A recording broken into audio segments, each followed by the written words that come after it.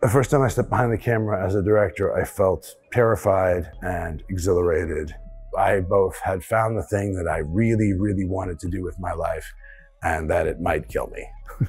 And then I got a migraine that night. I went to the hospital. Hi, Ben Affleck here with The Hollywood Reporter, and I'm about to share, believe it or not, my Hollywood firsts. The first movie I saw that made me want to make movies was probably Star Wars, 1977, which I saw, I don't know, 20 times. I took the subway to. I was 5 years old.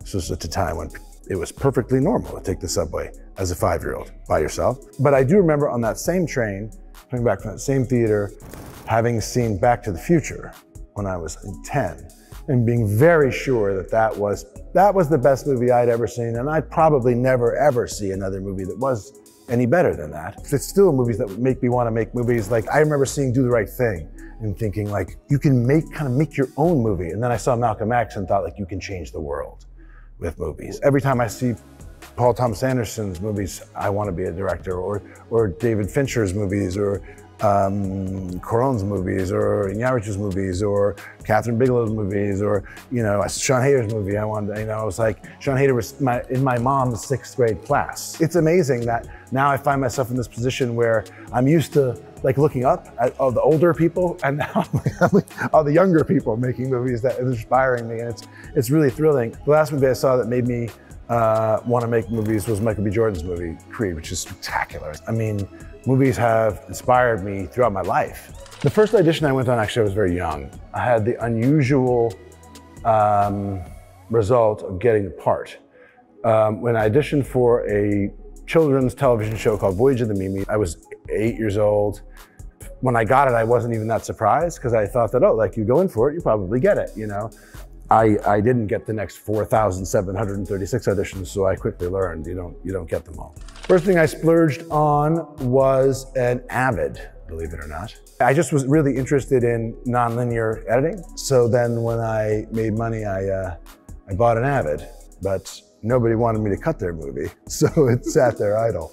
The first movie of mine that my kids actually sat through together was Armageddon, because they like movies where they can make fun of me. And they really liked the idea that I was an astronaut or an oil driller, or they just found the whole thing kind of preposterous, but they loved it. They loved the fun of it. But the first movie that I cared about, you know, whether, or was really interested in what my children thought was Good Will Hunting, which I watched with now 2 of my 3 kids. It was interesting for me to watch them watch the movie and see how different their childhood is from what my childhood looked like, and to wonder about what that must seem like to them and how distant from their life and reality they were engaged and interested. And that was, like, on an artistic level, probably the most gratifying experience of my life.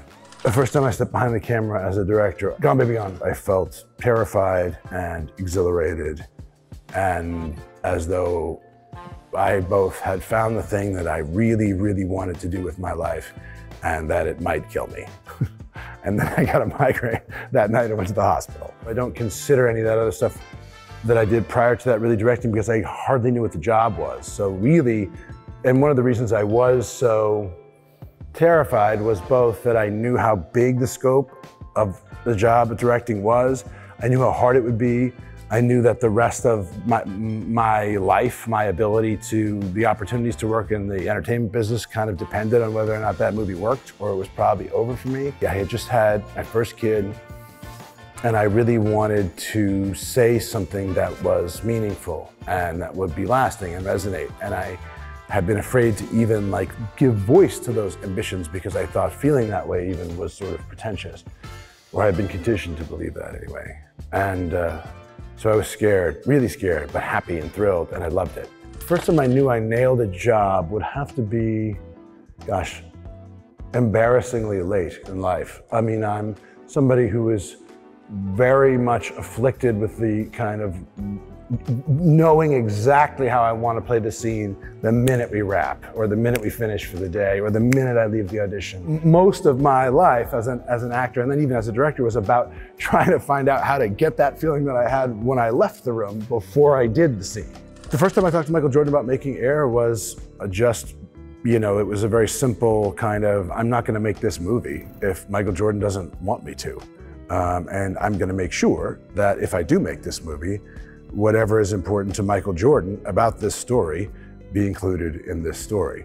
It's not a history, it's not a documentary. I wasn't trying to go back and nail all the kind of minutia of who said what, and that wasn't what it was about. It was about him and his family and the effect and what he meant to the world. And really, and so he was the person whose blessing I needed and wanted. The whole thing hinged on that. It's a wild thing to sit down across from a legend and a hero, you know, and to even think you could take on the mantle of telling this person's story, who the person is so larger than life, you know, and so important in so many ways. Michael had one thing that he wanted, that he was absolutely certain of, which was that Viola Davis had to play his mother. And I was like, okay, well, I guess we're not doing the movie if Viola doesn't do it. And as a result, actually kind of discovering that Viola actually is the protagonist of the movie. Viola was amazing, and she makes the movie what it is. She's unbelievable. That's one of the wonderful things about this job, if you're lucky enough to have it, is that you meet incredible people who, if you listen to, can teach you things that, you know, just having access to and listening to them is like an enormous blessing. That was me, Ben Affleck, with The Hollywood Reporter, sharing my Hollywood firsts. It's over now. Go home now, guys, leave. Thanks for watching. Thanks very much.